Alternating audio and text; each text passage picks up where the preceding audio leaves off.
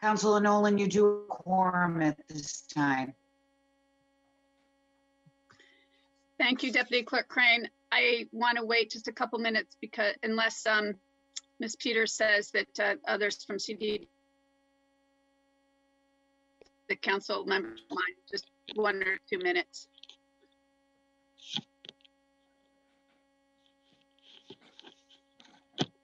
Yeah, we're expecting a few more from CDD.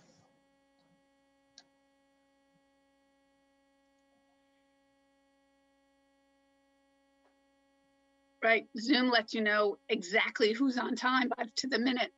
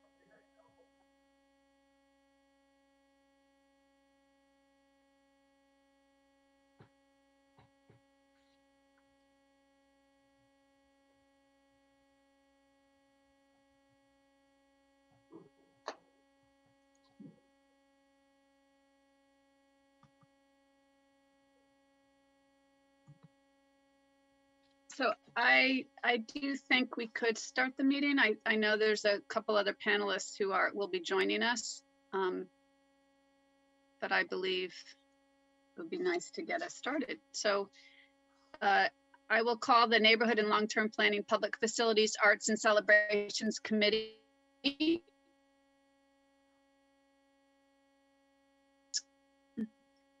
The Governor's Executive Order it responds to the threat posed to guidelines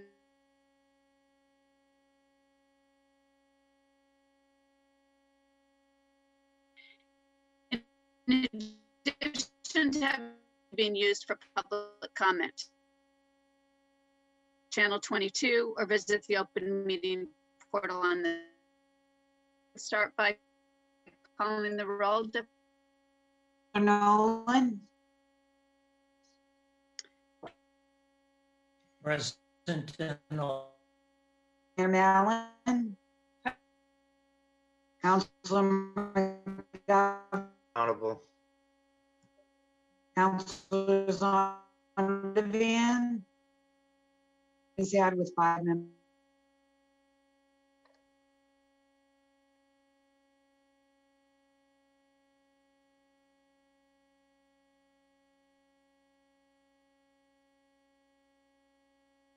Somehow it all around.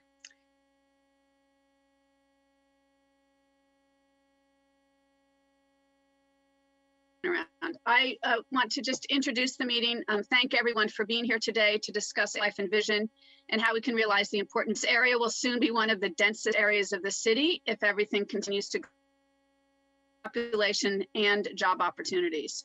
So it's critically important that we're having this discussion and thinking ahead. There's a lot more to discuss about the future of this area than we can fit into a 2-hour meeting, but I hope we can cover a broad base today and then continue this discussion in the future. The main questions that I previewed with the staff at CDD and some of the main players who will be talking today to be addressed today include what progress has been made in the Alewife area since the Envision was written. What are the plans to ensure the park space and Envision and the services necessary for a densely populated area are provided, whether it's school, library, community center, infrastructure?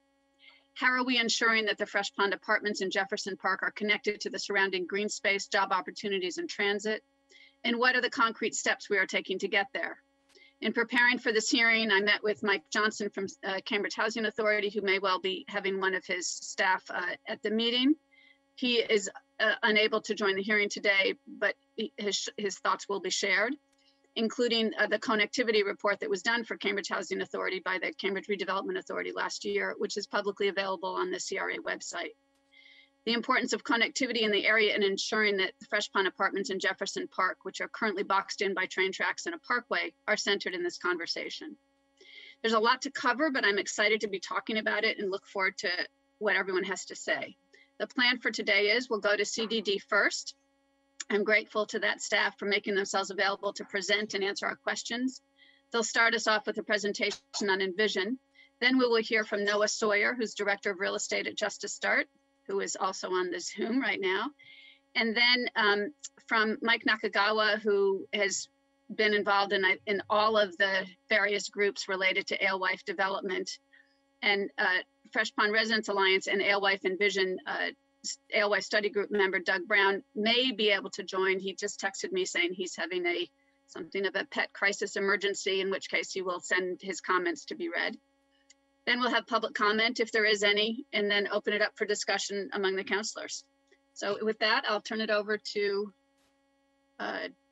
Assistant City Manager Farouk. Thank you, Chair. It's a pleasure to be here. I'm joined today by Melissa Peters, our Director of Community Planning, who also was project manager and led the Envision Cambridge process, including the Alewife plan work. Also from her team, Drew Kane, who is now the steward of the Envision recommendations and implementation. And we're also joined by Jeff Roberts, our Director of Zoning and Development. And as you know, the CDD team has been obviously very central to the Envision planning, the Alewife planning process, but also subsequent to that, working with the Ordinance Committee and the Council on implementation, and also on looking at evaluating zoning that has come forward subsequently, for example, with the Cabot and Forbes petition that was impacting a large section of the quadrangle area, which is the area with perhaps the largest amount of remaining development potential in this district. And I see that we are also joined by former city assessor Bob Reardon, who is a consultant to the city and was very involved in the work related to the CCF petition. So he might have more to add as well. But with that, I'm going to turn it over to Melissa Peters, who can set the stage by reminding us it's been a couple of years since we wrapped up the Envision Alewife planning process. So she can just remind us of what that was all about, the vision, and also some of the recommendations. So Melissa. Thanks, Aram, and through you, Madam Chair, I will go ahead and share my screen.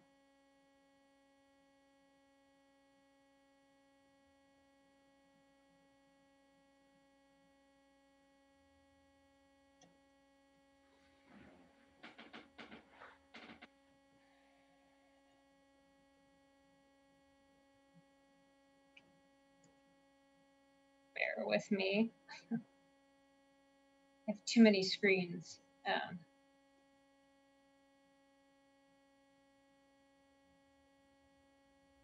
Okay, is that visible to all at full screen? Yes. Perfect. So as Aram mentioned, I'll give a brief overview of the Alewife District Plan, including background on the process and existing conditions, really to set the frame for the foundation for the plan's vision and recommendations. I'll then go through the key goals and recommendations of the plan. So just to remind folks, we had a significant public engagement component to this plan. We had over 16 Alewife working group members, some of which, including Doug and Mike, are on the call today.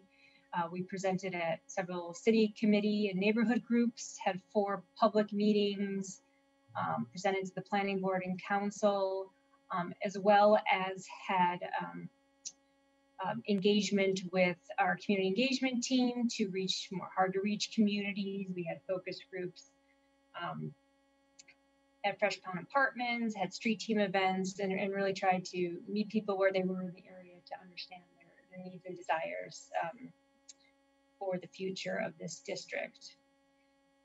So the planning, the impetus for the plan came out of a desire to recent development that was happening, particularly in the Quad, as this area was changing from a commercial and industrial district to more residential after the 2005 rezoning for the area. And certainly there was concern about the form that development was taking place, as well as the traffic impacts, and really doing an assessment of what it is we hope to see there in the future.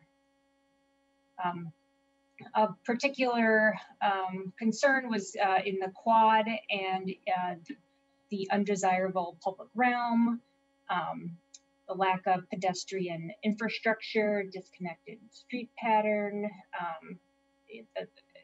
pavement and impervious surfaces, as well as the new development, some side yards that kind of resulted in unusable public and open space with minimal environmental benefits.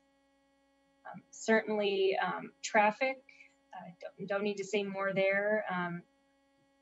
Well observed traffic at key peak hours.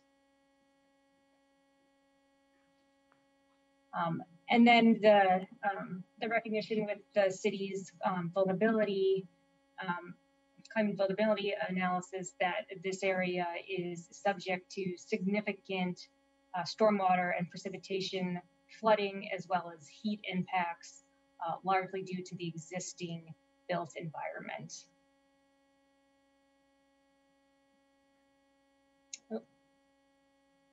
So we, as part of the public process, we looked at alternative futures and kind of described different land use scenarios and what those impacts would have on both the built form, job growth, housing, tax base, environmental and traffic impacts.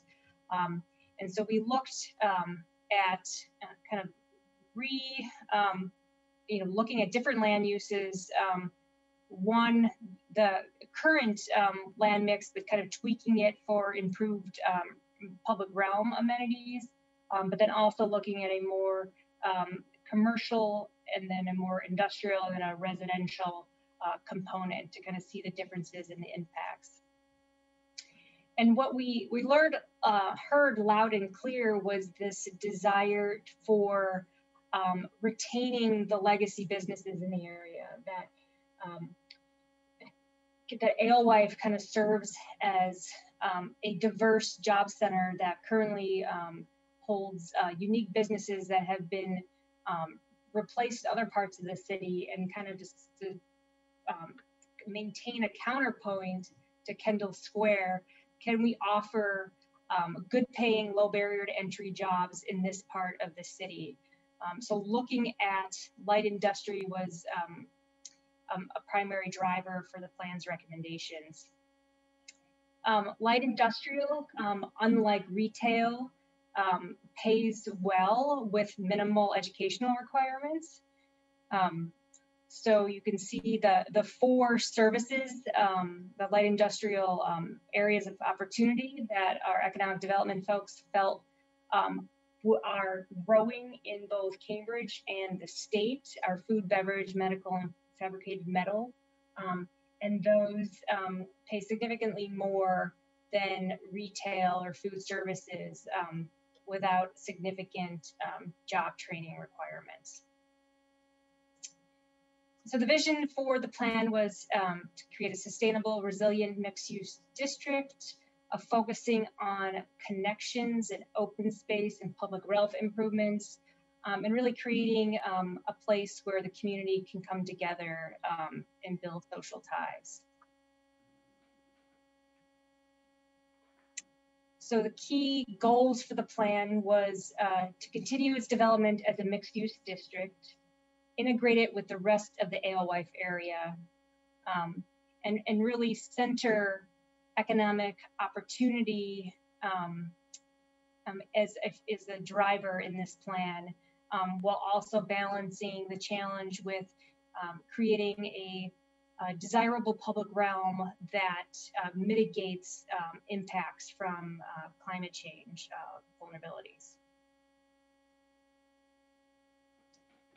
And so most of the work was focused on the quadrangle. And so it's, as you can see in this land use drawing, is a mix of uses.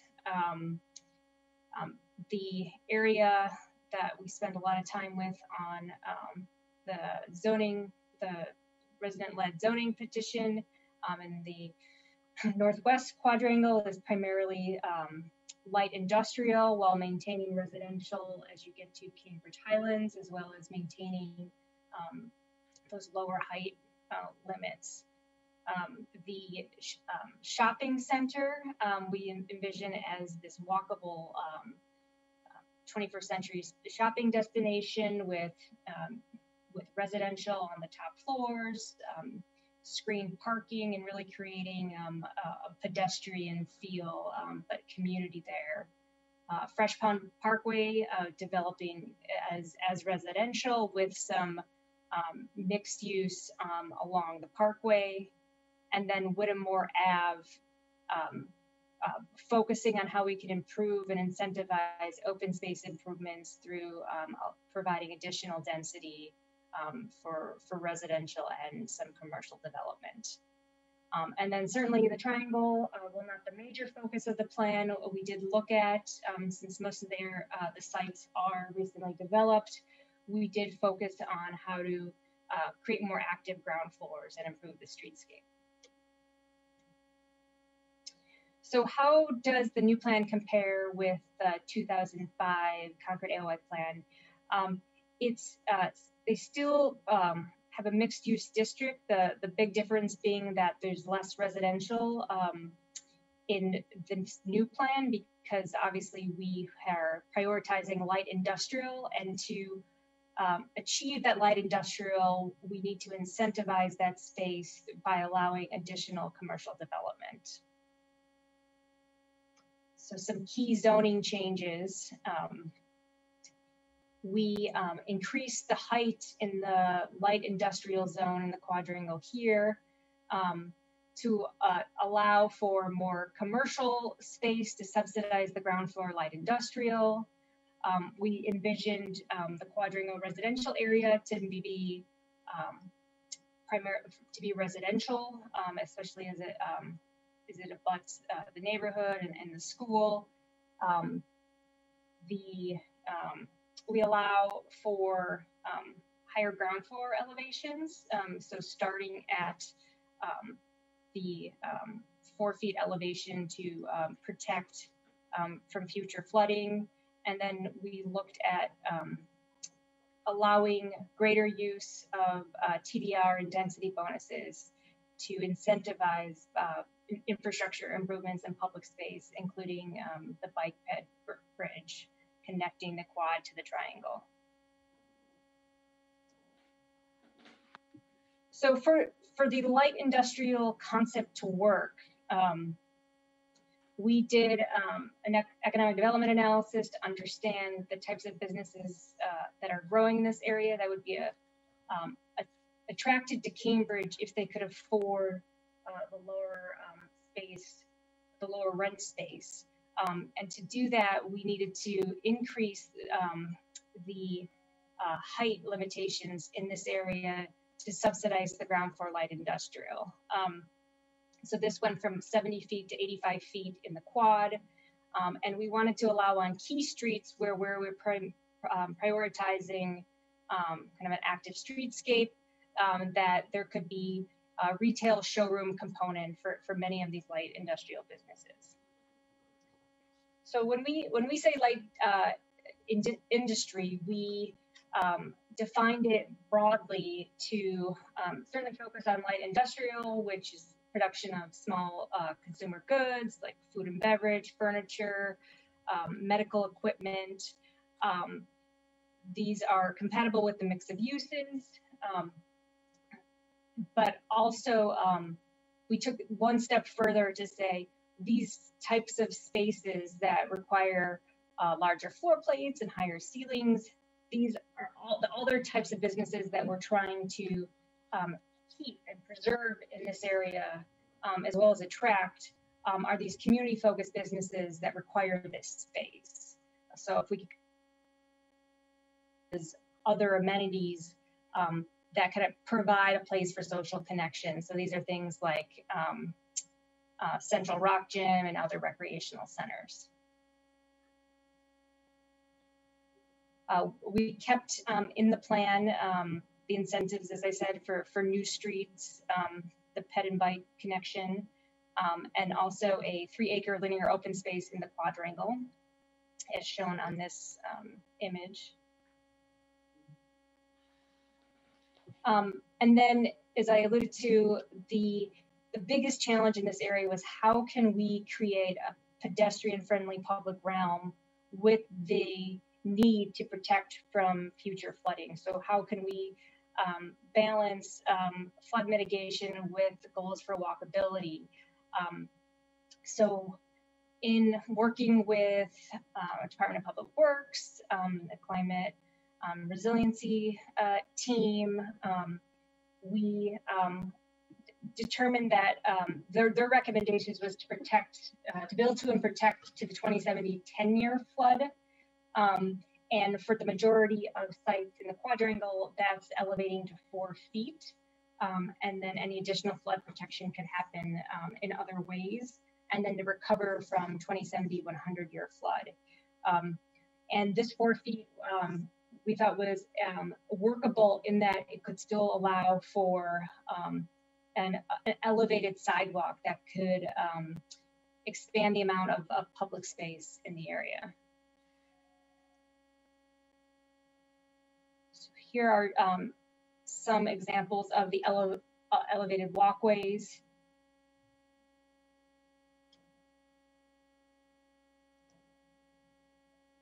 And specifically, we created cross sections for street types in the area and focused our elevated walkways on Fawcett Street, Smith Place, and Wilson Road. And the idea being that any curb cuts or driveway access would happen on the other roads where feasible.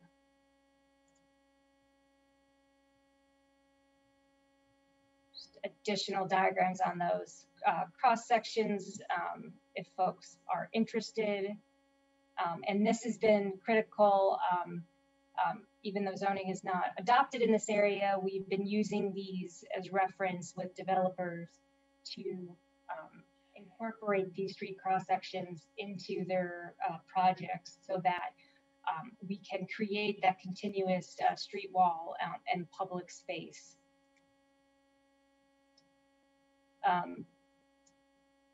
Additional slides on kind of the importance of public realm and the urban form changes for this area.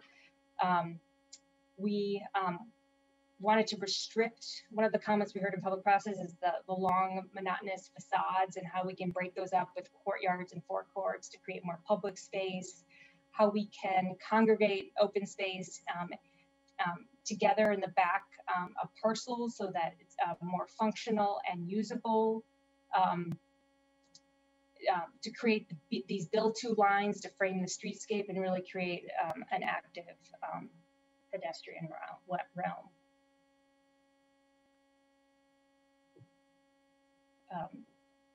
Here's some diagrams on the kind of existing street pattern, how we could break that up into a more finer grained network, and then ultimately look at it from a civic open space network of connected spaces. This again is just showing the importance of framing and articulating public space and how you can create a built edge that has some exceptional landmark elements that kind of enrich and engage public life. And on this slide, I'll just point out the recommendations for incorporating canopies, awnings, shading both from additional tree canopy as well as architectural canopies to create a more vibrant and livable public realm, and also focusing on how we can connect both the interior of space to the outside and kind of creating that place for public life. So we worked with Eric Thorkelson, our senior urban designer, to help with the design guidelines for this area. For heat protection and resilience, we increased the open space requirement to 20%. We retained the minimum permeable area at 25%. We had suggested requiring green or white roofs, requiring high albedo roofs with parking decks, pavements, and other surfaces, street tree planting every 20 to 30 feet, and so forth. One of the big conversations had to do with, by allowing this much development in this area, what are the impacts on traffic, particularly as it all leads out to Concord Ave. And what we did is a planning tool called critical sums analysis that looks at different development scenarios and how intersections are impacted. So we took the square foot by land use, determined how many person trips that would create, and then what that mode shift would be of how they would get to the area or leave the area. And then ultimately determined what the car trips would be. We then calculated what the conflicts would be at intersections. So based on traffic flows, how, if two cars are going straight, there's no conflict, but as soon as someone makes a left turn, that's where intersections get clogged. And so our consultant looked at that to understand where the challenges are. And with the proposed land use mix, it was determined that if we didn't do any policy or infrastructure changes for transportation, 3 new intersections would exceed the critical sums threshold. One at Blanchard, Fawcett, and then the Sozio Rotary. And we did that by assuming the current mode share split. So what we needed, then we had our consultant run what would the mode share split need to be in order to prevent those intersections from exceeding the threshold. And so that is less than 40% for the area.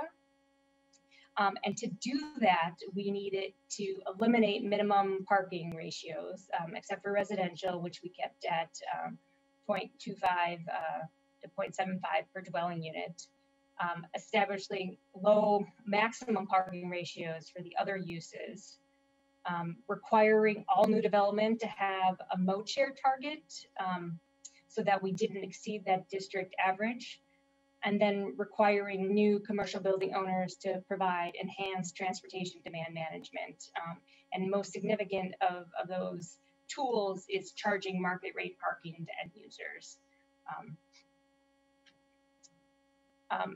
And it goes without saying that in order to encourage folks to move from the car to more sustainable modes, the access to the Alewife T with the bike pedestrian bridge is critically important.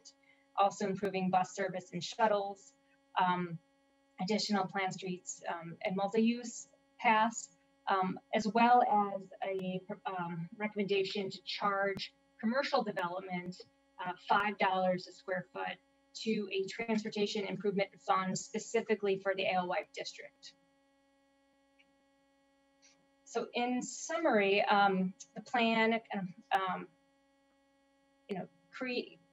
builds upon the 2005 plan by creating this mixed-use district that prioritizes economic growth and economic opportunity for low barrier to entry jobs, while balancing the needs for creating a resilient district that has a positive public realm and public life experience.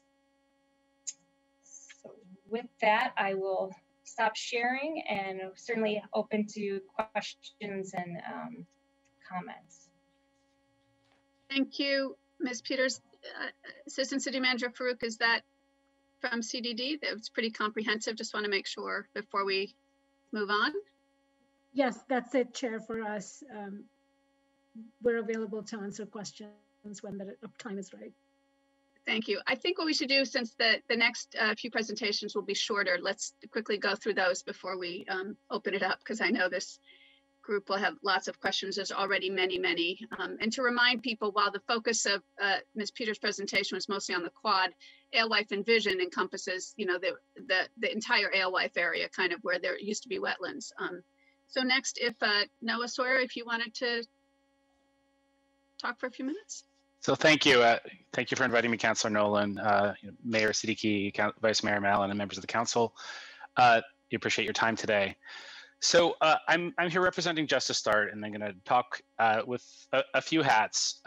First, as a developer and implementer, we are applying the recommendations of Envision Alewife to 2 sites in the Alewife area, our Ringe Commons and 52 New Street process, and think that we want to first say that the plan has been great to work with. It provides a great template for us to consider as we develop site-specific approaches, and have found that it is good guidance to help us as we attempted to build add units and add affordable housing to this district, along with services as well. One piece I do want to sort of point out is that the Envision Alewife study area doesn't actually include some of the land that Justice Start owns. So I appreciate that CDD did do outreach to the towers, the Fresh Pond Towers and 402 as part of the planning process, but that the Ringe Tower area and Jefferson Park were not included in the Alewife study. And so what I'd recommend is that, as we think about Alewife holistically, and we think about approaches to what I think is a very good plan that will, with specific recommendations that might affect this area, would be to find ways to engage more closely with those residents and those communities as this moves forward. Because I don't know and can't speak for them about how much they are included in this process and understand those pieces. And I want to talk a little bit as an owner. As you know, Justice Start owns and manages and is just steward to the 402 Ringe community, and was talking with our managers and site team about some of the questions that were raised here, particularly around access and accessibility. And it's one thing that was sort of consistent from everyone who lives and works with the communities at 402 is that the residents rely on pedestrian and bicycle access a lot already. That not only do they use, they walk to many of the services in the area, but that walking and biking is a key form of recreation and social activity for a lot of our residents. So anything that improves safe pedestrian access, provides safe pedestrian routes for walking, I certainly know that our walking club would be very appreciative of anything gets added there. At the same time, one of the things that our residents value the privacy and security that comes with being in the towers, and I think that that's something that has to be balanced. So if there is any discussion about trying to split up these sites or think about ways to add accessibility through them, that it really does need to balance this concern about safety and privacy with the concerns around access. And so I think those two pieces really do go together. As part of this, we do appreciate the big thinking around connecting the north side of the tracks with the rest of the Alewife area, and I think that there might be some creative solutions that won't necessarily have a huge effect on housing and other development plans in the area. One piece I just would like to add to the council's agenda is really to, along with sort of big thinking about creative options, is really maybe some creative thinking about how the existing resources might be better used. You know, we spend a lot of time thinking about this being located right next to Alewife Parkway, but the existing bridge and overpass is not especially inviting or welcoming to our residents. Right now, their complaints about having to walk over it and conditions on the bridge. The current plan with DCR is that biking occurs in Alewife Brook Parkway, which I think many of us would choose not to do. And that there's also a pedestrian ramp and access that exists on DCR land next to our 402 Ringe site that's sort of poorly designed and underutilized. So there's existing infrastructure that making the best of that and making the best use of that, I think, would make huge steps forward in connectivity and accessibility. That could probably in some cases happen sooner and with smaller changes in some of the big pieces approach. So I appreciate the big thinking, but also want to encourage a little bit of maybe smaller incremental thinking to go as well. And that's all I have to add, and I'm happy to answer any questions that the council may have. Thank you. That was good. And the reason we included you in this is if all of you in the Alewife Envision, it includes both sides of Alewife Brook Parkway, but kind of with the cutout for that apartment, and yet it's part of the same geography, it's part of the same ecosystem. So that's why it seems to make sense to include it, because certainly the Alewife plan, as noted by Ms. Peters, includes all of Alewife, Jerry's Pond, IQHQ, as well as the shopping center on the other side. So now I think that Mike Nakagawa has a few slides to share in just a few minutes, and then we'll wrap up.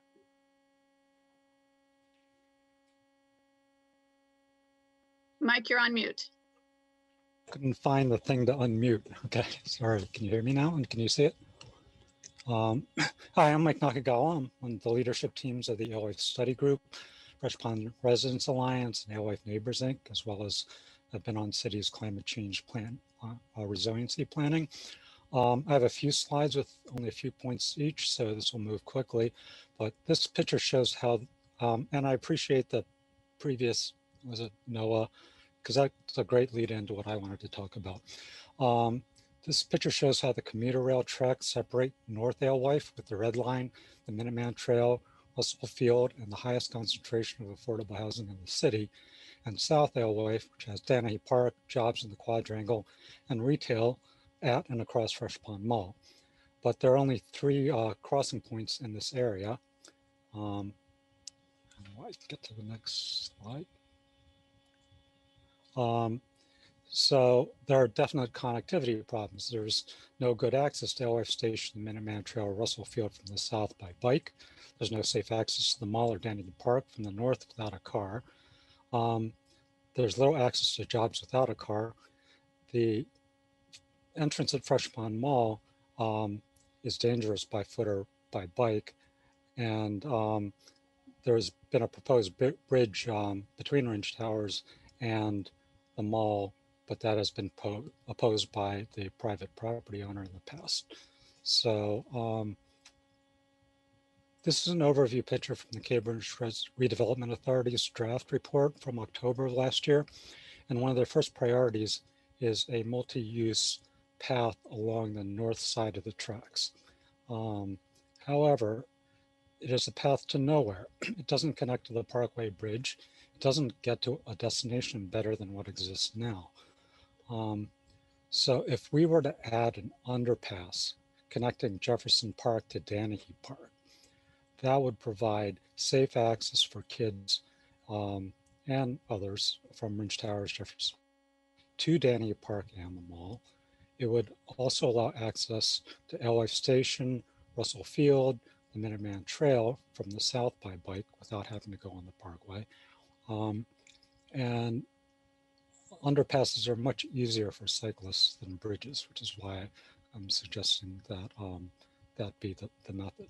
So this would be safe access for kids by bike to the sports fields at Russell Field and Danahy. But kid safety is one of my big concerns, and this also helps out with access to schools.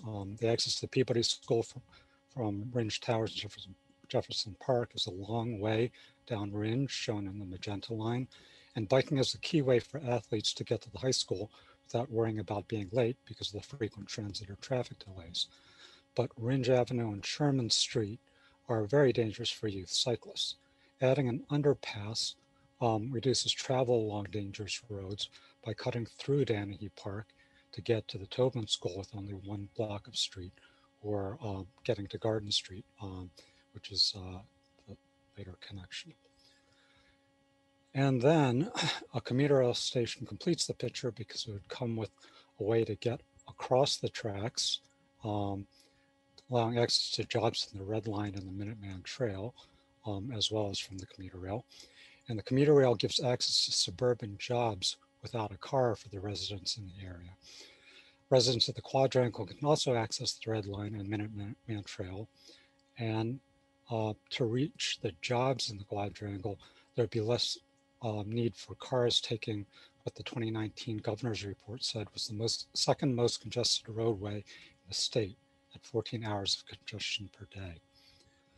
I asked Kent Johnson to look at population, housing, and employment data around the commuter rail station to compare that with an analysis that was done in 2015 for a commuter rail stop. And I asked for data using both half-mile and 1 kilometer, which I've seen used lately from this proposed station, that are considered to be walking distance. And the circles here are those distances, with the larger being the 1 kilometer boundary. And I won't go into the details, but population, housing, and jobs generally far exceed the standards for other communities when you're looking at Alewife, and making a compelling case for having one here, with more development still to come. Putting an underpass and commuter rail station in one project would correct a lot of the issues we have in this long neglected part of town. And this is the time to act with Jefferson Park because it's currently being redesigned with draft plans almost ready for permits. We need to make sure the plans don't preclude an underpass. So that's the end of what I wanted to present. Stop sharing. Thank you so much. I love that chart of the, I think we could include it. I'm sure CDD has seen it, but I hadn't seen it before, about the circle with the number of jobs quite nearby, and I'm sure Noah has seen it as well. Doug Brown to leave in a few minutes. I will call on next to round out that presentation, and then we'll move into the next stage. Doug? Can you hear me, Patty? Yes. Great, thanks for having me. It's been a long road, going way back with the formation of this working group and their efforts. I think I had two big takeaways from the process. And I would encourage the council to pursue, and the city to pursue, these two efforts. And the first is, I think it's very important now that we have a document, a plan, and a set of urban design guidelines that go with it, that we actually update the zoning. That was always assumed to be a part of this effort, is that the zoning at Alewife would actually be updated to reflect the working group's efforts. And I would beg the council to actually pursue some attempt at holistic zoning for this area, because what we're facing right now is a continued onslaught of individual zoning proposals by individual owners and developers. And it's just not in the city's best interest to pursue things on a piecemeal basis. The second one is, I would encourage everyone involved to look for the easy wins. And I think a lot of the easy wins are actually in the area of connectivity. As Mike's already mentioned, an underpass. And I would only point out that historically there actually was an underpass at that location that was used by the Brickyard. And I would also encourage us to think about how we want to use the Route 2 bridge. I previously mentioned to Patty that Route 2 bridge is actually proposed to be redeveloped and rebuilt in 2025 under Mass DOT's latest long-term plan. So we should think about what that looks like from a pedestrian standpoint. I think there's some other easy wins. One that's been discussed repeatedly is around Terminal Road and how it can enable connectivity on the other side of the tracks in the same way that an underpass could on the north side. I think without a doubt, regardless of what happens on Mooney Street, I think we do need to think seriously about rebuilding Smith Place in the same way that we rebuild New Street, because it's just not a tenable situation. It literally has no sidewalks in some sections, and it's subject to a lot of heavy truck traffic, and it actually has a lot of pedestrian use. So I think in the short term, we have to figure out a plan for how we're going to make that better, because anything that happens on Mooney Street goes through Smith Place. I think there's some places where, you know, we've already put effort. So, behind the Stop and Shop, behind the Whole Foods, we already own the railroad right of way, and we've already set aside hundreds of thousands of dollars under the CPA to design a path there. And so I would ask that we complete that design so that in the future that project is shovel ready. That would obviously connect to any sort of underpass, and it also brings the Greenway to North Cambridge in some ways. I think the other one that has to be discussed, because it's been being discussed since at least 1989, and Mike alluded to the idea of a rail stop. And, you know, at Fenway, the state paid for a rail stop, and that's for an immediate neighborhood population of about 900 people. So I don't think it's beyond us to come up with a solution to crack that issue. And in fact, it's written into our municipal ordinances in the vehicle trip reduction ordinance that actually asked for our plan for a rail stop there. That was in 1992. And then the final piece is, you know, we had a lot of discussions this spring about bridges and where they should be. I would only point out that we do own a number of easements, right-of-ways, and pieces of land throughout this district. And we have negotiated, at last count, $1.7 million in contributions from developers for the design of a bridge. So I, as a task force member, would ask, what are we doing with that money? Have we spent it? And if so, what do we got to show for it? Because I think one of the things that all of this starts with is some sort of completed design for how we're going to get it across the tracks. So again, just to reiterate, I think we need to update the zoning, and I think we need to pursue any and every connectivity project that we can, because I think we need to lay down a network of paths and roads prior to the build out that's forecast for 2030.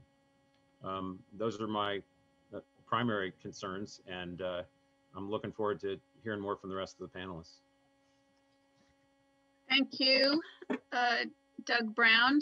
That and what we're focusing on, by focusing on the zoning and the public spaces, we can't totally control what a developer will build, but what we can control is the zoning throughout this entire area, and then making any kind of decisions around the public spaces and the connectivity.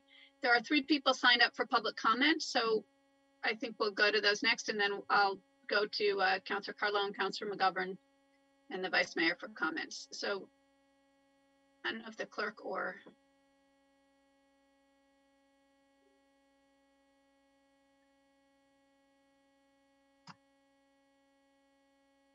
and Stuart, you have the floor. Hi, I live on Wheeler Street, and I feel like some of the other people in this area, we're in the heart of the beast. I'm submitting this comment along with Ann Tennis, who's the Highlands Neighborhood Association, nominal head, because she couldn't be here today.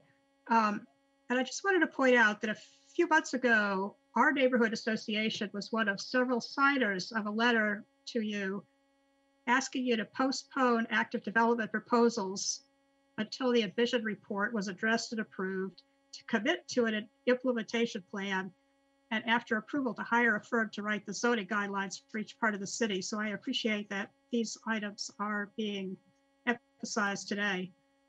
And since then, we've learned that there's a lot more development in the pipeline, and that's only, the last couple of months. And we don't know how many of these are public. But we would like to thank Vice Mayor Mallon and Councilor Nolan for co-sponsoring our neighborhood initiated policy order asking the city to work with the state and the state police to develop a plan to proactively manage the massive amount of traffic congestion from these projects that will probably extend way beyond 2025. And we're grateful to the council for passing the order. But as others have pointed out, with no implementation plan and no zoning guidelines, we're stuck in a time warp, and individual developers control the future. So to keep this short, we thought about 3 what we think of as no-brainer infrastructure improvements, primarily on our side, quote unquote, of the parkway. One is, I've heard many comments about the city wanting to get people out of cars, and it's clear that it's time, way past time, to initiate conversations with the MBTA about an Alewife commuter rail stop. And 2, the most amount of development in the Highlands Quad area is next to Fresh Pond Parkway. On Wheeler Street, in back of the Eversource substation, there's 525 luxury rental units with 20% affordable housing ready very soon. And we really need a terminal road connection with sidewalks for sharing with bicycles and pedestrians. It would be nice to change the intersection, I believe, at Fresh Pond Parkway and Terminal Road so that it would take some pressure off the rotaries there. And again, to emphasize re-emphasize the need for a bridge, the latest dream for one of the far northwest corner was solely for a developer's benefit, but the area that really needs a bridge or some simple, inexpensive walkway is over the tracks to make the Ridge Avenue side of the parkway available to Danny Park, the city's new accessible playground, the shopping mall, and of course the schools. Thank you for this meeting, and thank you for devoting serious consideration to the infrastructure in this area. Thank you. The next speaker is James Williamson.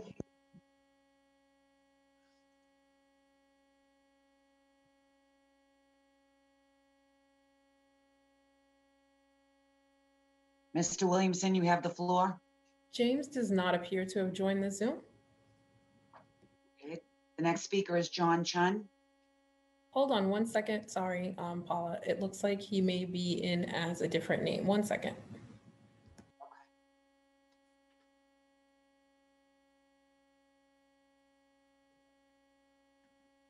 Can you hear James, me? please go ahead. Can you hear me? We can hear you. Okay. My name is James. Here we go again. My name is James Williamson, 1000 Jackson Place, Jefferson Park. I'm actually a person who lives in Jefferson Park. And I'm kind of tired of being ignored. I've lived here for 14 years. When I first moved here, there was no tenant council. I set about initiating the process, very onerous, with lots of obstacles from the housing authority to try to organize a tenant council. I hope that someone else would be interested in chairing it. I ended up being president of the tenant council kind of by default. I think I know a little bit about this area and about this neighborhood. And I have been ignored. I put a tremendous amount of time and effort into understanding what goes on here and into advocating for things that seemed important, that might matter, and have been ignored for the 14 years that I've lived here by virtually everybody, including city councilors to whom I have taken the trouble of writing extensive comments with ideas and suggestions. So I'm going to talk about some of those things that have been ignored.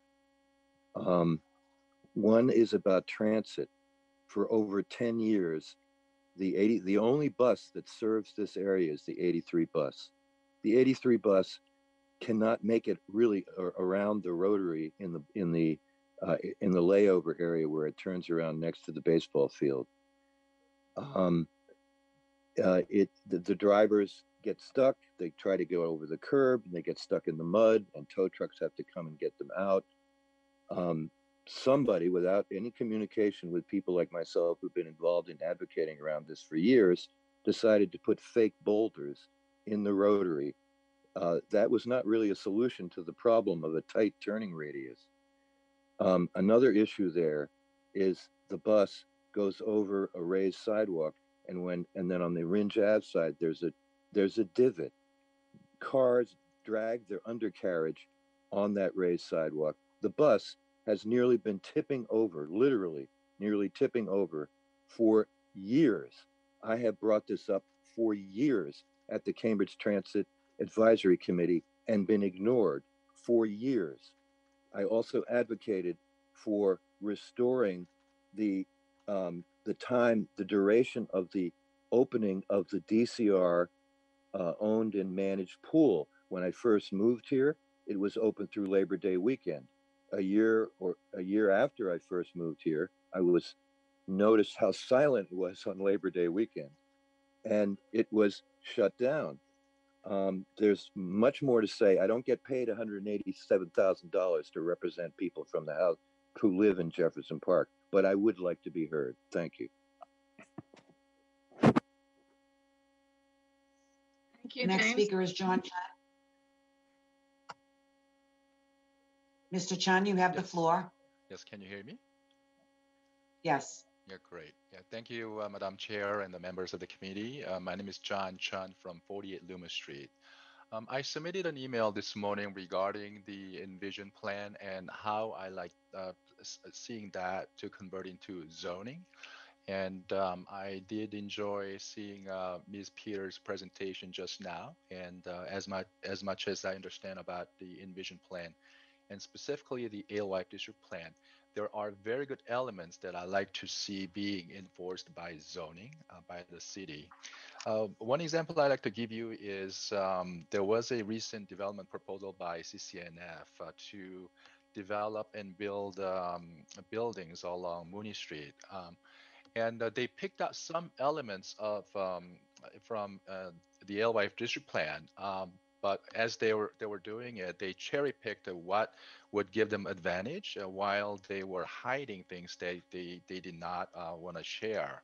Specifically around that street cross section that Ms. Peters presented, they did not want to build that Mooney Street as wide as what was called for by the Alewife District Plan. So.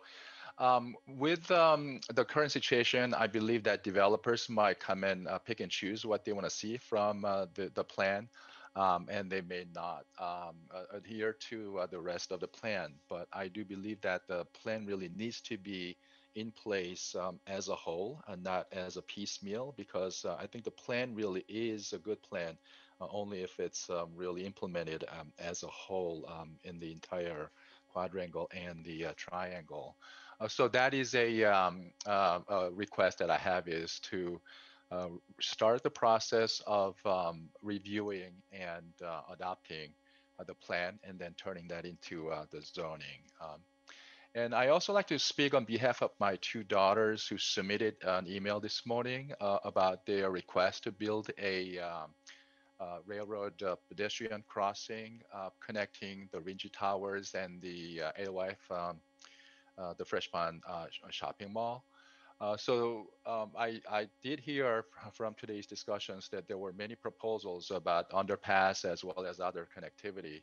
And my daughters really would like to see that crosswalk there so that they can go between Dennehy Park area and over to the Russell Fields area. So there are a lot of sports facilities on both sides of the railroad tracks, and now the railroad tracks are really acting as a barrier for kids to move back and forth.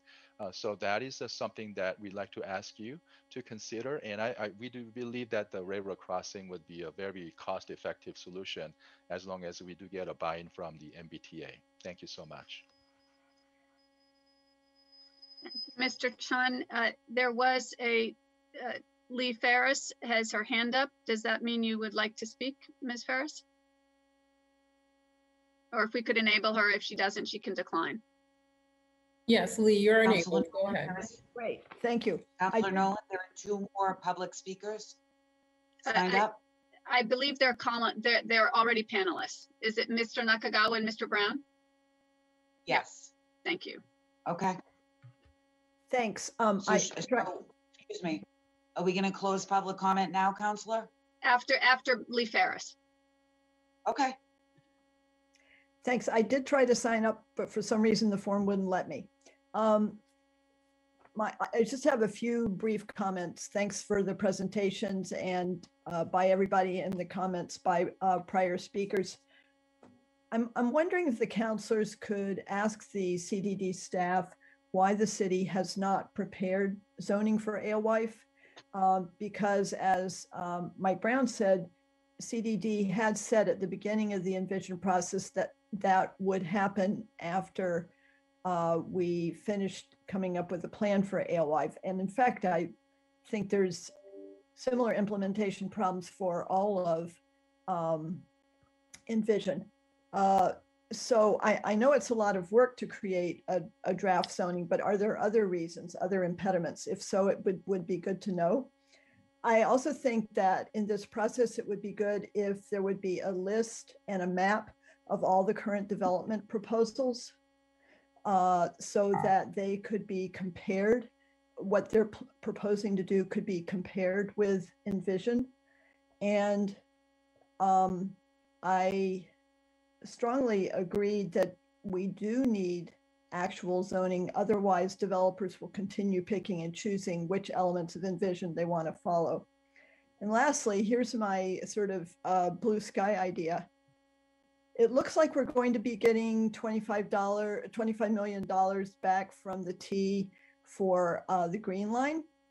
Couldn't we take that $25 million and turn around and build the bridge at Alewife that we want with that money? So I know it's blue sky, but I really think we need to just pay for that bridge, put it in a bond if we need to, do whatever we need to do, pay for it and get started on it. Because I think as long as we expect developers to provide that for free for us, then that's going to mean that they feel free to pick and choose which elements of the Envision plan they want. So for example, the CCF proposal did not at all follow the light industrial that was described by Ms. Peterson.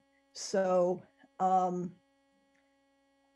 let's do what we need to do as a city government to get what we want, the green spaces, the parks, the bridges, etc., and then have developers operate within clear zoning that we have designed and passed. Thank you.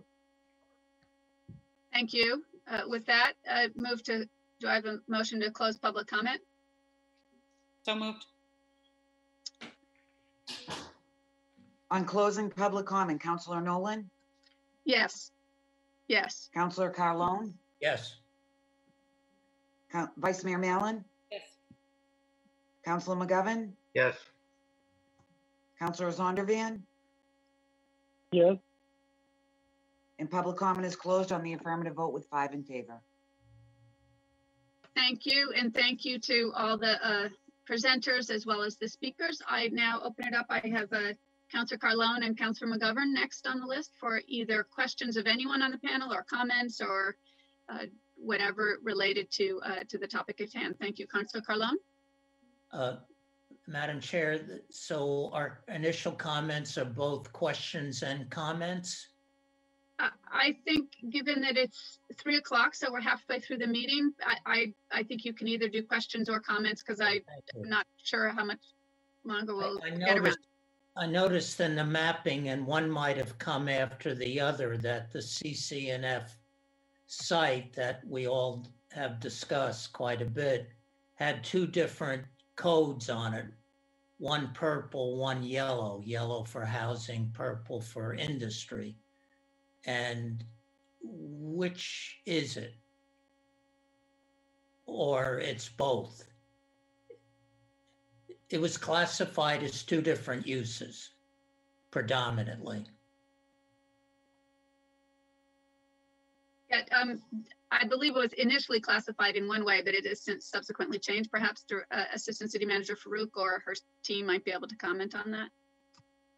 Through you, Chair. I'm going to ask Melissa to comment on that, but these, just keep in mind that this work that Melissa presented dates back to when the Envision Plan was completed and has not been updated then for new ownership, etc. So some of this is based on pre-existing ownership and maps to the zoning district. So I'm going to turn it over to Melissa to say more.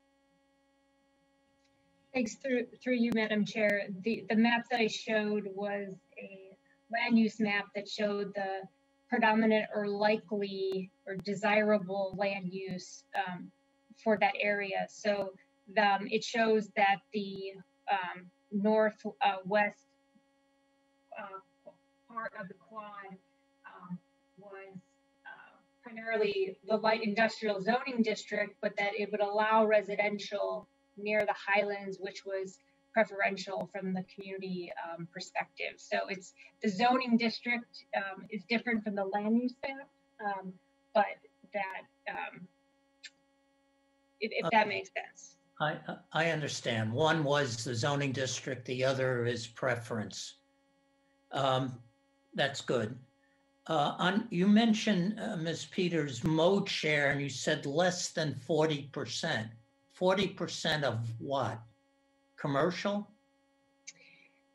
Through you, Madam Chair, 40% auto car trips from development. I got it. I got it. So that has to be highly reviewed by the planning board and staff on each project. Yeah, primarily through parking requirements as well as the TDM review. Okay, I know Mr. Reardon's here, and I know the reasons why we want the manager's administration want a high percentage of commercial development. But I think you will find the vast majority of people on this call will want dominant residential development, and that all we hear is we need more residential. And I think this is going to be a big issue for the rest of my lifetime in Cambridge. And I won't expect a response now, but on connections, I agree they're critical. Everybody has said that. So how will you prioritize a very large block when only a portion of the block is being developed at one time, which is my way of saying we have to show where those connections should be inside of a large block. How will that be done? If we don't say it, how will it be done? How do the two pieces connect? Through the chair, I don't know if Melissa understood that question a little bit, but I'm struggling a little What bit. I'm So let me saying, try. Your blocks are super blocks. Mhm. They appear to be, I'm guessing, 500 by 800 or something like that in size, which is office blocks, light industrial blocks. And yet you show these secondary roads and pedestrian paths in between. But if we don't look at property lines and don't show where it should be, you'll never have the two connecting. So how do we do that if you're only dealing with a part of a block at a time? I get it. Thank you, through you, Chair. Thank you for clarifying that, Councillor. Yes, completely agree that the ultimate urban fabric that we want to see in this area is not one that appears like super blocks. However, given that one of the priorities, and I think this goes to your prior question or comment, was one of the priorities that really emerged through this process was a desire to see light industrial in this area. And principally to help with economic empowerment and help provide good jobs that have low barrier to entry, and that provide possibility of people finding footholds to then progress economically and not just remain at like often retail jobs will do, is that once you are in there, you kind of stay at a very low salary. There's not really a growth path there. So that emerged through this process as a pretty strong priority. Melissa can certainly say more about that, but that's what resulted in some of the larger footprints that you would see on the plan. However, we completely agree with you that from a planning perspective, you don't want blocks to be super blocks and have permeability to the extent possible. And so that's why you see the urban design plan the way that it looks. Now to the point of how would we make that happen if only part of the block is being developed, which is that, you know, none of those intermediate block connections are prescriptive that they must be at that exact place, but they are conceptual that we would want to see those happen. And we've had this sort of situation in fact, even in the Alewife area in the past, on the eastern part of the quadrangle.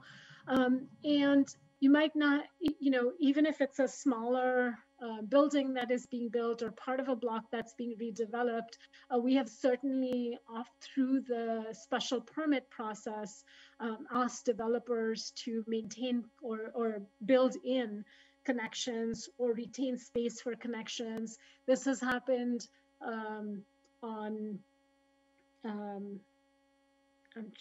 Fawcett Street.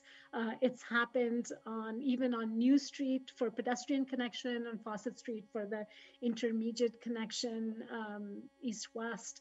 So there is a lot of precedent for doing that through the process.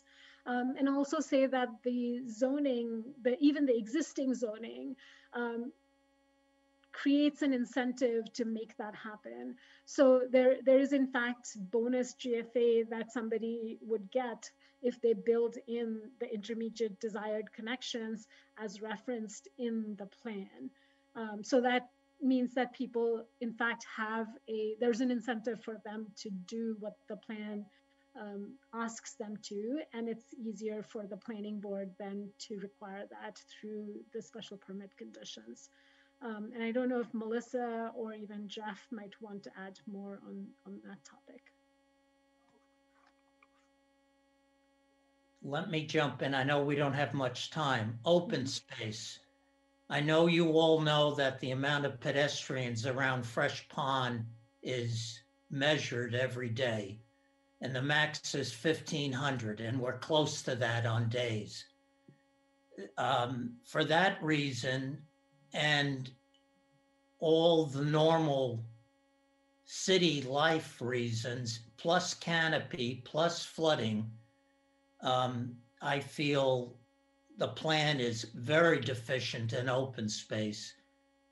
Now, I've heard through two different landowners, commercial landowners, that the city proposed open space is for sale and has been for over 2 months. The city has not moved on this. How can we be confident that that is going to happen, that purchase? Your whole project is based on that spine working as an urban design element.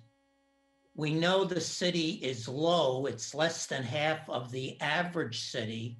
This neighborhood community will be less than half of that, much less. It's about 1/3 of what our average city is. When are we going to move on this? I'm just stunned, to be honest. And when I heard that this is the case, I began to think that we do not have an implementation process going on that counts. So I would encourage you and tell us who we should speak to, and I will speak to the manager, as will my colleagues, that I think what you propose, and I get why we're pro-development, is absolutely not sufficient. And Fresh Pond is not going to balance it, given that it's primarily pedestrians walking the length. I think that is absolutely key. And lastly, just bear with me. Well, I'll stop there. Oh, access.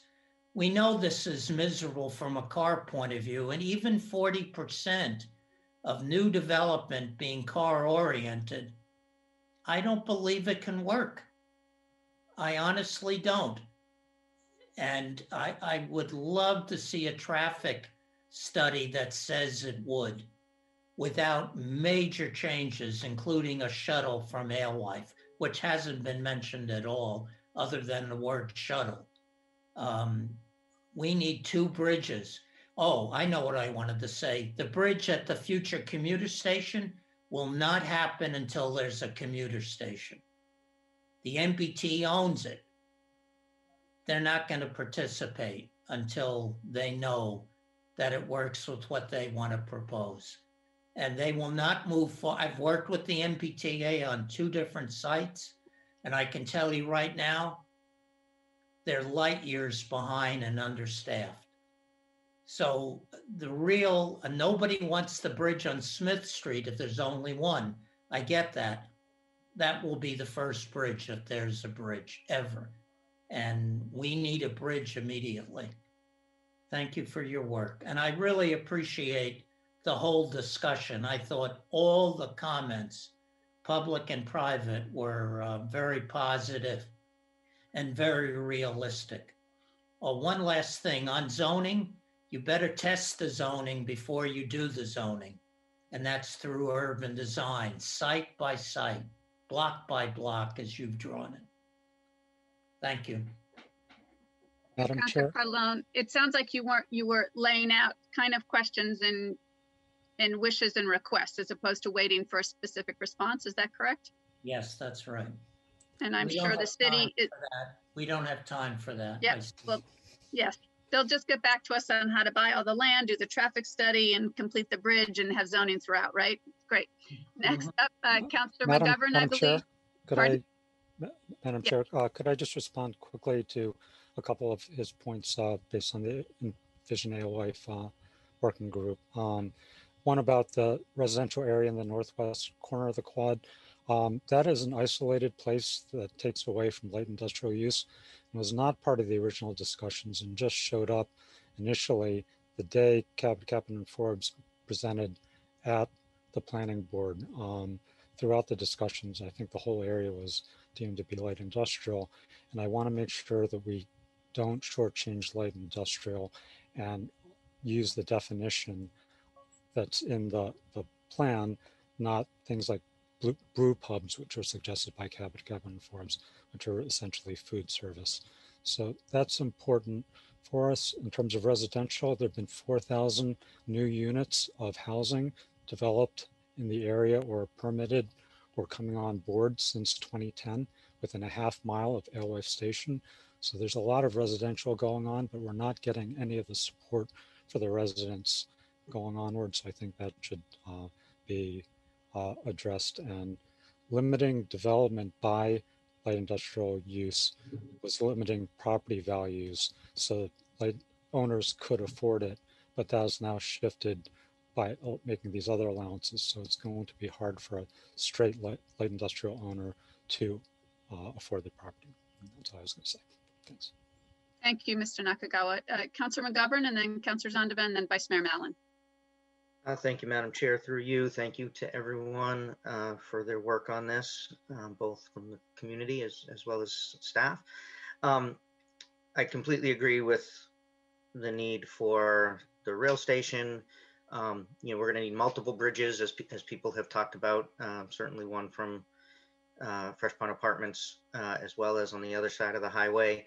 I would say to the city that I know all things being equal, we would love it if someone else paid for these bridges, but what are we going on, 20 plus years that we've been waiting for that to happen? So at some point, I don't know how much longer we need to wait if we're really serious. We keep hearing that the city wants this, the city wants this, the city wants this. Well, the city should pay for it if we want it that bad, and let's bond it out and use our AAA bond rating to our advantage. Enough waiting. Even with all the development that's happened there, what was the figure? 1.7 million. I mean, long way to go, at that rate to get a couple bridges. So we really need to step up on that as soon as possible. In terms of the, I completely agree that we need to move forward with making some zoning changes and clarifying some things. I do caution folks a little bit because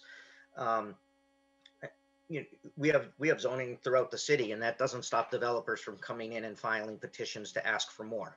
And whatever zoning we pass, I will guarantee you that a developer is going to come in and file. It's not going to do away with individual petitions being filed. I will guarantee you a developer will come in and say, oh, this is the current zoning, but I want to go a little bit higher. I want to go a little bit denser, and this is what I'll give you. So let's, that's not going away. I don't think. Developers will always try to improve their situation, and no matter what we do, we're going to get individual one-offs, and we're going to have to deal with those.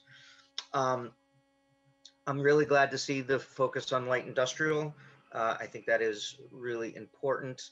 But I do want to, I want to ask about the, on the retail side, and I know there was a slide that talked about a shopping center.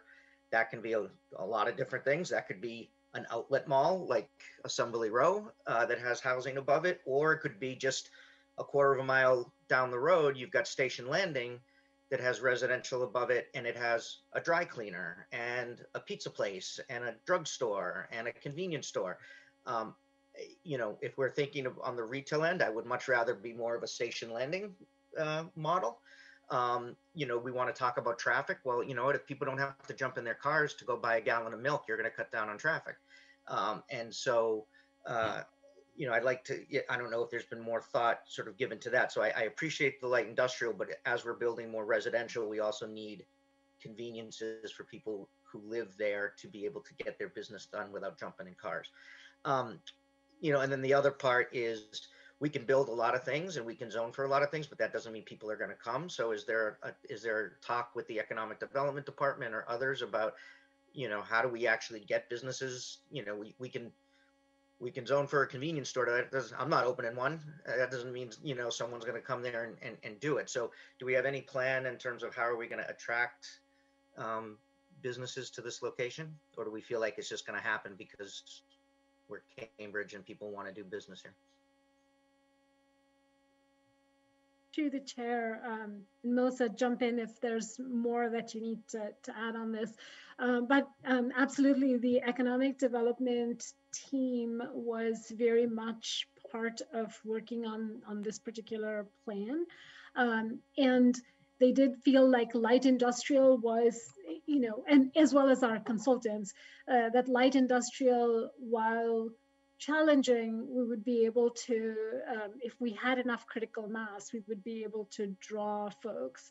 The neighborhood serving retail that you're talking about, Councillor, is actually a lot more challenging. And that's why the plan actually talks about aligning that along the main streets rather than further in the back, so that it's not just serving the residents here, but also folks who might be commuting through.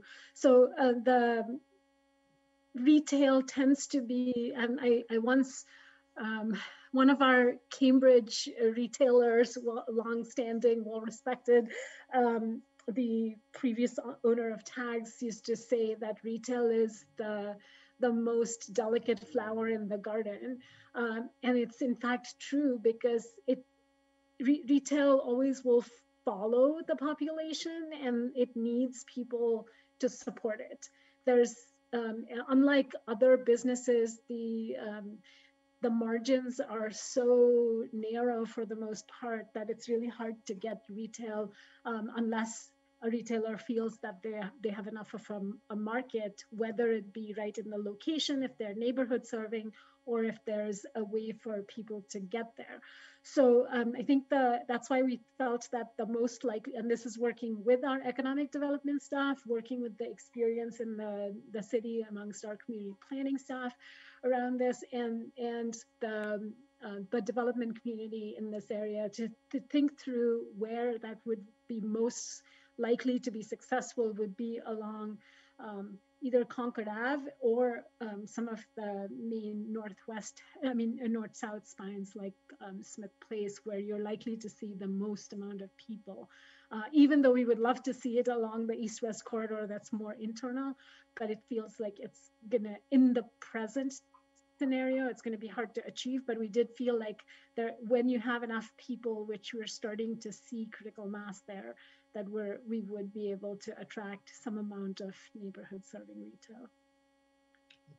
Thank you. And it's, I know it's hard, but it's part of the reason we are sort of in this situation, because as new developments happened and residential was built, developers said, well, there's not enough people here, we can't do that. And then the next project comes and it says, well, there's not enough people here, we can't do it. We're starting to get to the point where we got to think, broader than that, because there are going to be enough people there and it is growing. And I think it's just vitally important to create that sense of community and neighborhood, as well as convenience for people.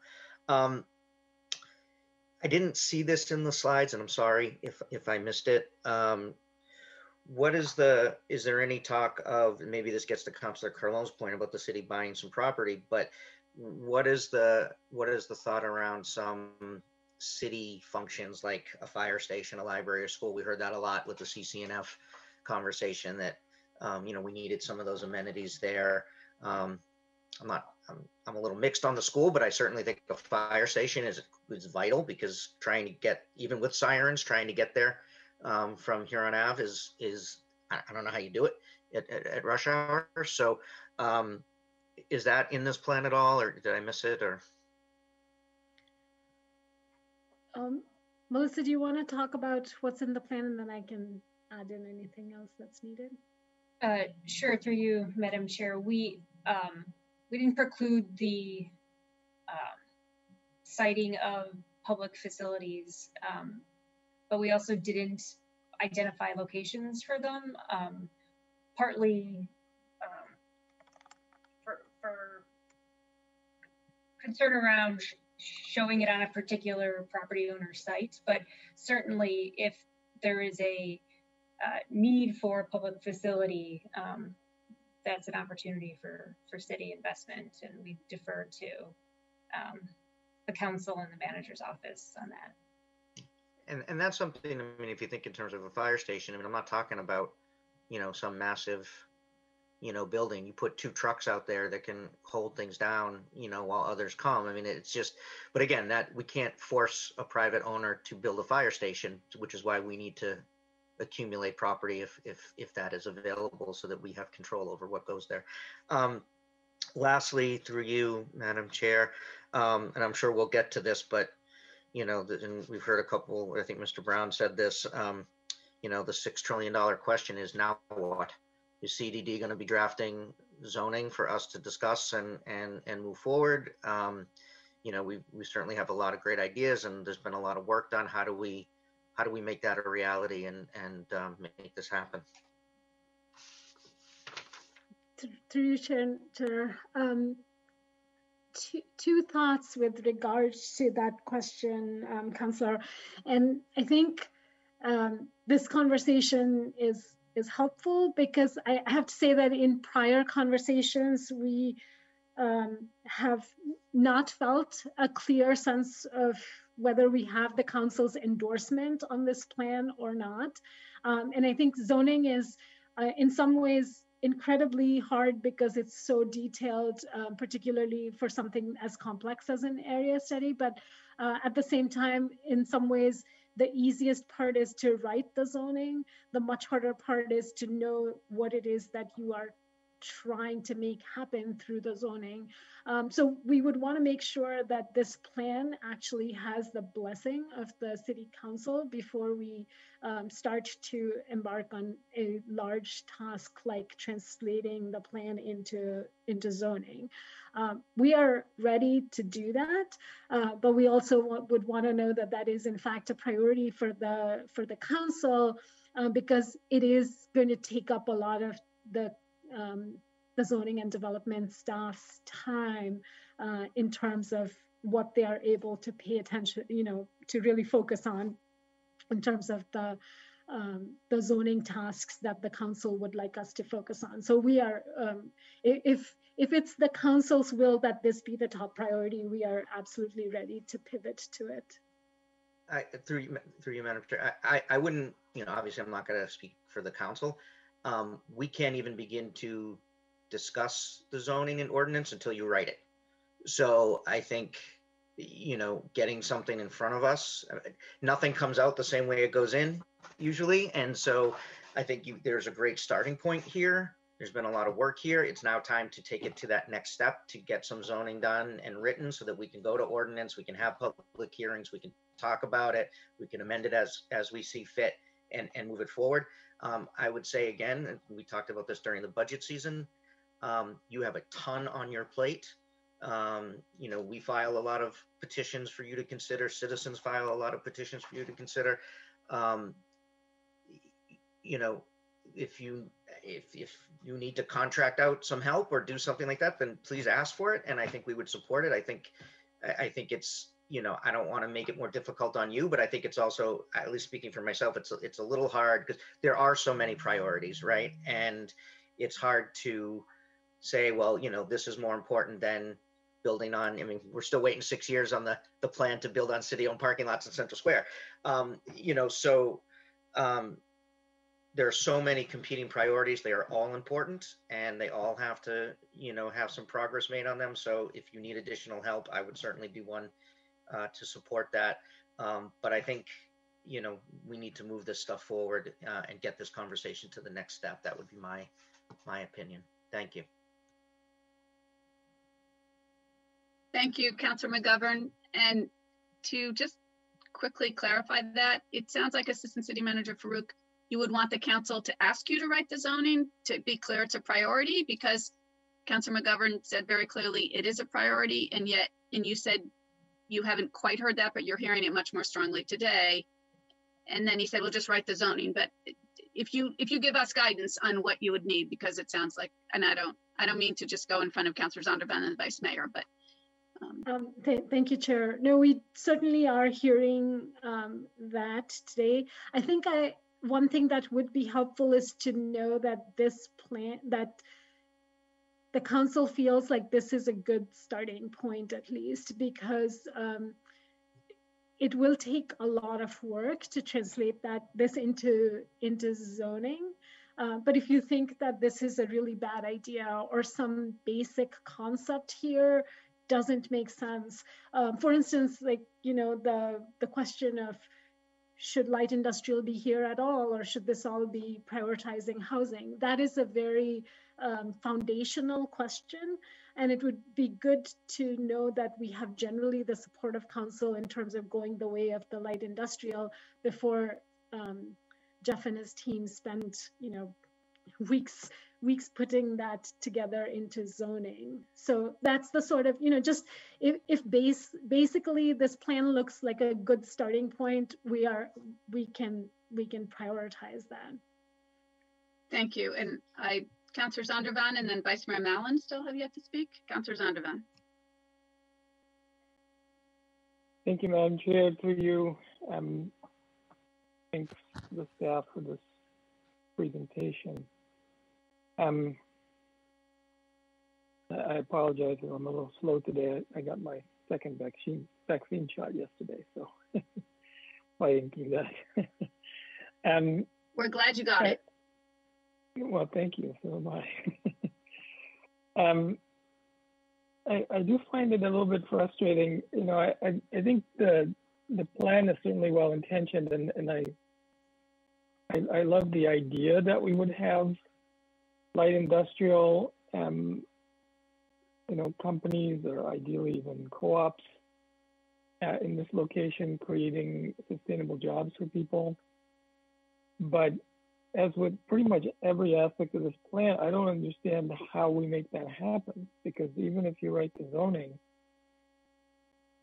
you're still at best providing incentives, but you can't require that it be this or that. So I really have a hard time wrapping my head around, like, how do we actually get what we want?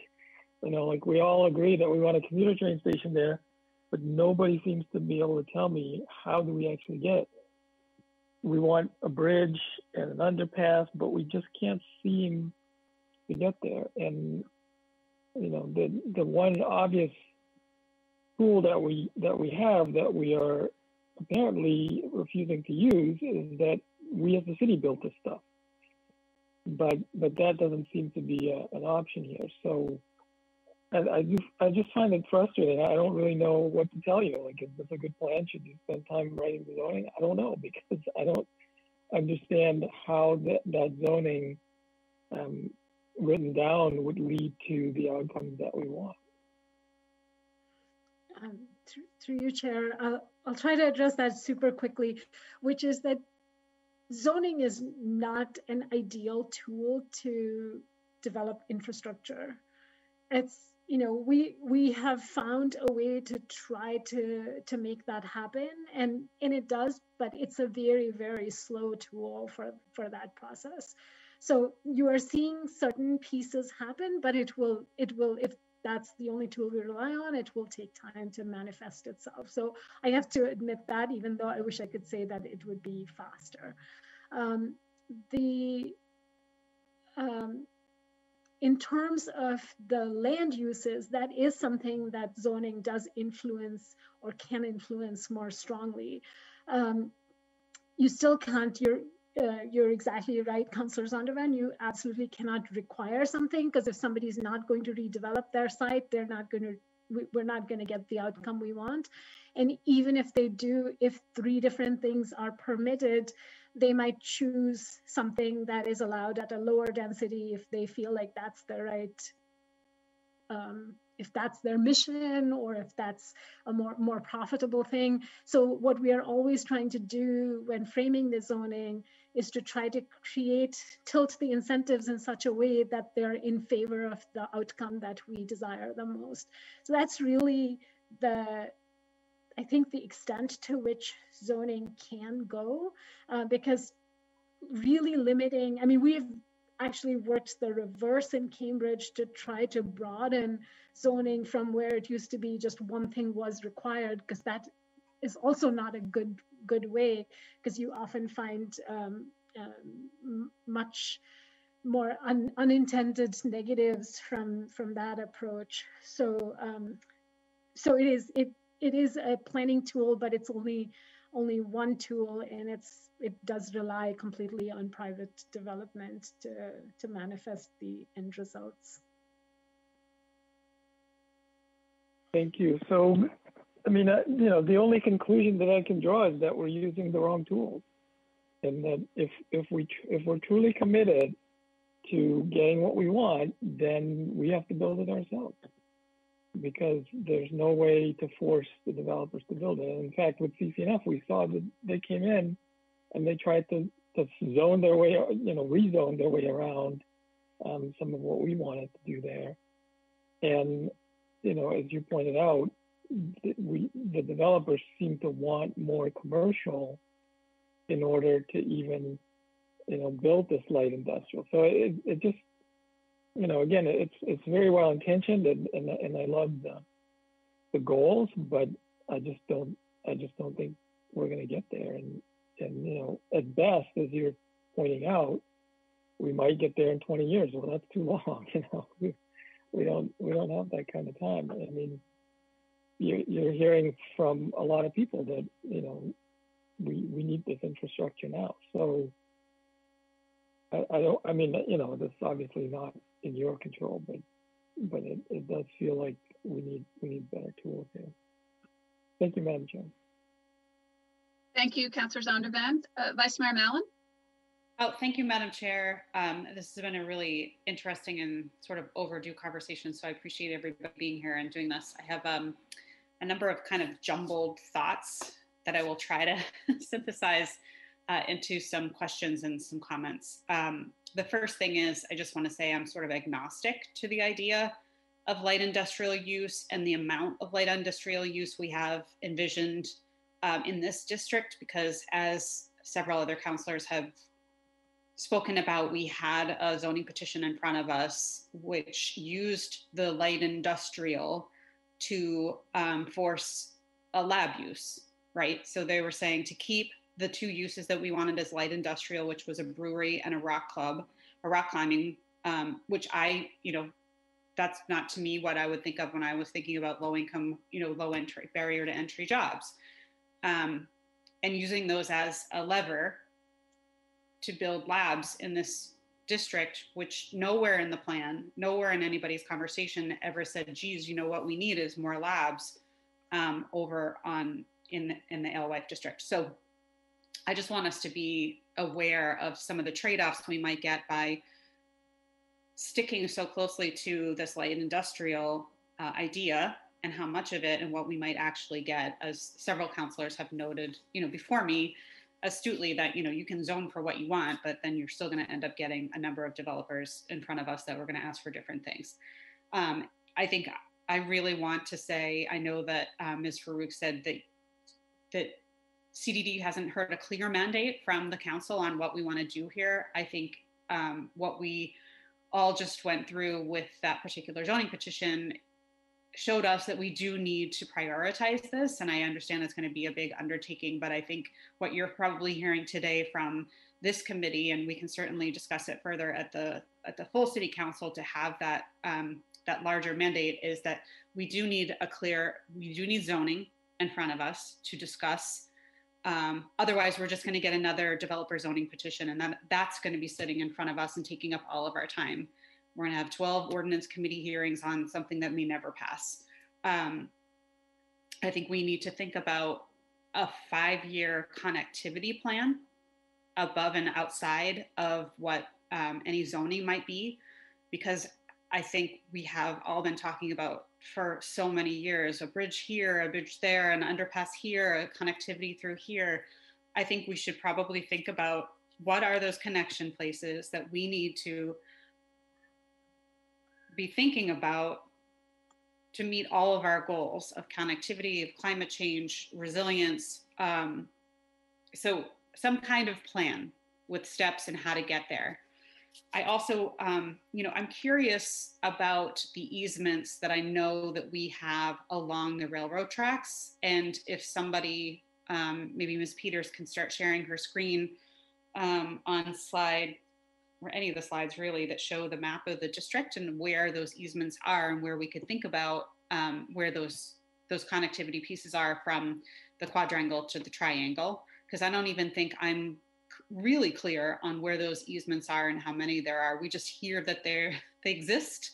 So that would be really, I think, important for us to discuss. And then in terms of the open space that has been brought up a few times, I am curious about both the opportunity for us to purchase the open space that is in the district, but also I was just on, real estate, looking at real estate during when we were having this conversation about CCF, and understanding that there are parcels of land available for purchase right now that we could be thinking about as a city to prioritize for a fire station or a library, community center, so we aren't reliant on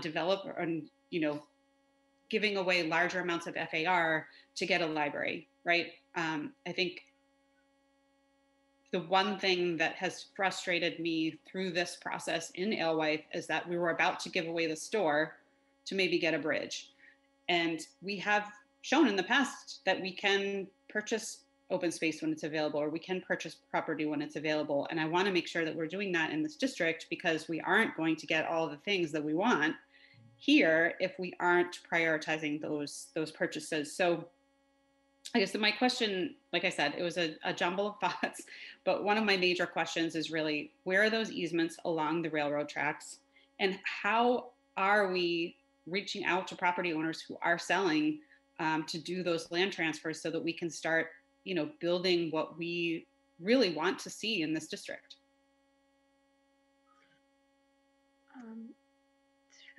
Through you, Chair, I think we would need to it would be easiest if we created a map of where the easements are, because we would need to pull that information. I don't want to try to point that out on a map here without having the actual information. So that's something that we certainly can create, and we would need, I don't think that we at CDD have the full accounting of that. We would need to consult with the law department and with DPW to make sure that we have the comprehensive list. Keep in mind that just because we have an easement doesn't mean that it necessarily will be something that is that can be made into a connection, because sometimes those easements can be pretty specific and for a specific purpose, and so it may be something that would need to then be renegotiated, or they may or may not be wide enough for a connection. So that's, we can certainly dig into that, get that research, and bring that forward. I'm going to try to say this carefully, because in terms of acquiring open space for acquiring land for open space and potentially other amenities, I would say that's a question perhaps best directed to the city manager. And in our conversations, I think principally around open space, I don't think I'm saying something that he has not said before, which is that that's not something that is in our capital plan for the next few years. However, I think all of those are conversations that are appropriate to have between the council and the city manager. Oh, well, thank you, Madam Chair. Through you, I certainly didn't want to put you on the spot in the hot seat with the city manager, but I do think this is where, some type of plan, whether it's a 3-year connectivity plan, 3-year open space, or public realm acquirement plan, something that comes along with this zoning, so that it doesn't feel like it's happening in a vacuum, and some kind of accounting of those easements and what they're principally purposed for could come as part of a connectivity plan, right? If we think about if that's the way we want to move forward. I don't know. I'm really just throwing out some sort of options here, because it's clear that we need a path forward, and I think this committee and certainly I think CDD and the community is interested in at least charting a path forward in an intentional way, rather than a defensive crouch and stance, which is where we have been, and I think we're all uncomfortable being there. So I'm going to yield the floor at this time, but I want you to just be on the record saying I think we should move forward with some zoning, work out the kinks and details through the ordinance committee process as we usually do. Otherwise, we're just going to have another development zoning process in front of us that's put in front of us by the developers and not by the city council or CDD. So I'm going to yield back. Thank you, Madam Chair, and thank you to everyone for putting this together. Thanks. Thank you, Vice Mayor Mellon. I saw that Mr. Reardon has his hand up, and then Councillor Carlone.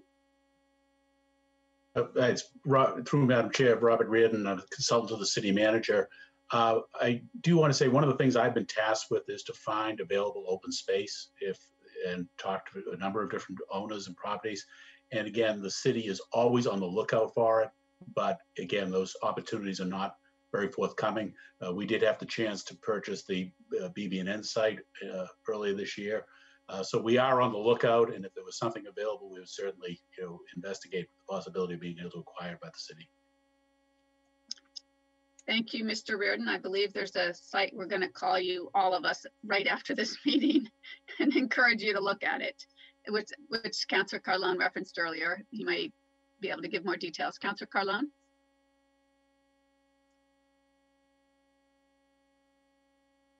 Your hand was up, but you are speaking without unmuting yourself. I got excited. Thank you. Are we still pursuing the site that was drawn on the city's master plan? Mr. Reardon? We are always looking for available sites, and we try to make as much as we're making as many inroads as possible on a number of sites. I'm not trying to be too vague, but I just, Okay, I got it. Negotiations, I got it. I would hope on zoning that how many acres are in the whole Alewife quadrangle ballpark? Melissa knows, ballpark. Oh, Okay, a lot. There are many acres. So you're not going to study every part of the whole area to understand how each district is zoned, but I hope you look at one of your blocks and study it so that you're testing it and we can see what that zoning, new zoning would mean. Eric's drawing is a beautiful drawing, the drawing we saw earlier. I don't think it's directly related to the zoning. I could be wrong, and you can tell me that, but it looks like the max is 6 stories, and we've already heard bigger plans than that. So that's my last comment. I hope you at least take a look at one block, a typical block, and say, this is what we feel we're aiming for. So we get a sense of that. And that shouldn't take too long. Thank you, Madam Chair. Thank you, Councilor Carlone. I do have a couple of follow-up questions. I am really happy that all of my colleagues have asked really good, not just thoughtful comments and questions. And I hope that the city staff is getting a sense that they were really united with this idea that we are ready and stand poised to support you as you approach this next area of the city in a broad thinking way to bring it into the part of the city with a range of uses that are knitted together in a more comprehensive fashion than is currently on the table. And to remind us all, it's really the entire area. I would say for myself, you asked the question about the Alewife plan. As I've said many times, and I think you've heard pretty clearly here, I support many elements of it, but I do think, as Ms. Peters said, it is anticipated that there might be some public use, but it's really important that that be clear and that that be centered. I can fight it out with Councilor McGovern about the need for a school, because I think as we look at our anticipated population, it's pretty clear that we will need some of that infrastructure as well, but certainly community center or fire station or library, and certainly the other element of it, which is the swath of land that includes green space and the flood resiliency plan. There's a pond in that for a reason, which is to ensure that this area of the city, just like on the other side of Alewife near Jerry's Pond that's being developed, that it actually is built with the expectation that it is in a floodplain that used to be a swamp that needs desperately to ensure that we have the water retention infrastructure, not just huge buckets basically underneath buildings, but that the infrastructure has it. So I hope if you want the message from me, I support the plan as long as it does include the attention to those public spaces. Because the climate mitigation is just as important as planning for a school, library, community center. I wondered, can any of you, as we think about this connectivity in many of the plans over the years, there has been a bridge, there's an underpass. Is there a better way than an underpass to connect that whole section on the east side of the parkway from Ringe Towers and Jefferson Park and that half of North Cambridge really closely to the Tobin Vessel Lane School, to the high school, to others, and basically knit those large green spaces together? Has that been talked about and addressed at all, or is it just something that has started to be discussed? And for my colleagues who have not had a chance, I know Assistant City Manager Farouk has looked at it, and Noah from Just to Start referenced it, and I know Mr. Johnson from the Cambridge Housing Authority. There's actually a report on connectivity done for the Cambridge Redevelopment Authority specifically around Ringe. So if you haven't had a chance to look at it, that's where my thinking is coming from on this, that clearly has gotten some attention lately, and I'm curious as to where we're at in that process. Thank you, Chair.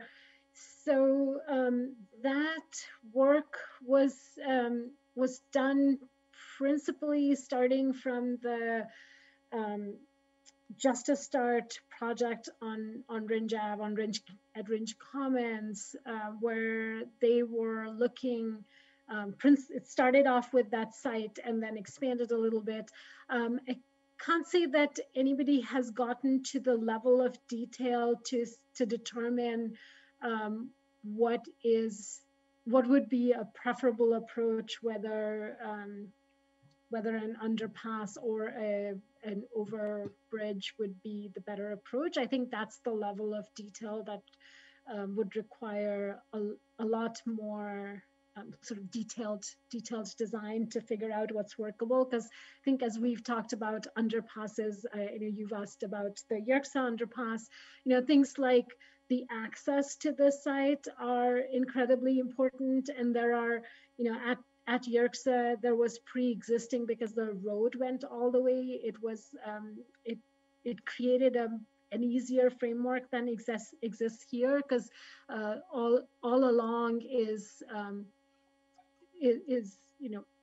well, I shouldn't say privately owned, but it's properties that are developed, affordable housing for the most part.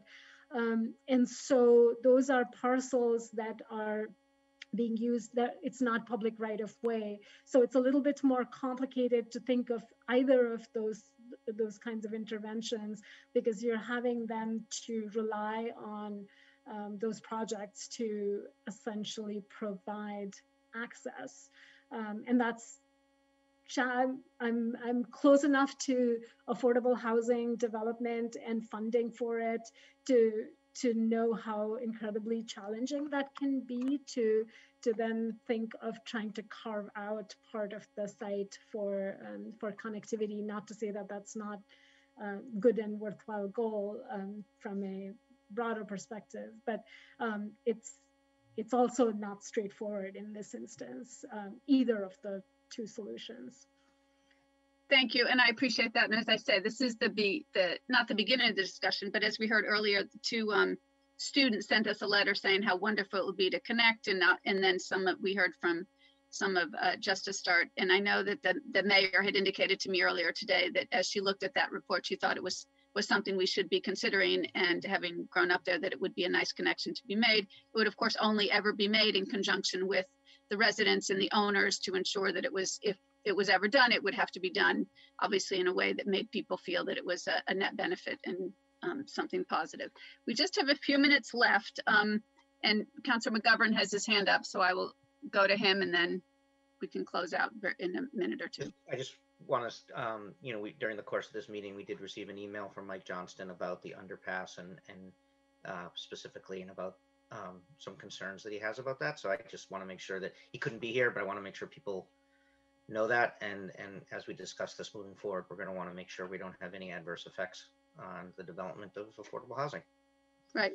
Yeah, no, he had indicated he certainly wouldn't pay for it when I talked with him, a month ago, and making sure that if we did anything, it would have to fit in line with the existing plans that they have. They have reserved some space for, I think, a multimodal path along the railroad tracks. So obviously this would all have to be worked out, and yet now would be the time to do it when given the explosion of interest in that area. I think the next steps are for any of us to, I think, communicate with CDD about this plan, and perhaps for the council as a whole, if you feel like Assistant City Manager Farouk, that you need more specifics from us on what it is that we're endorsing, where I think we can provide that, whether it's through a policy order or something coming out of this committee.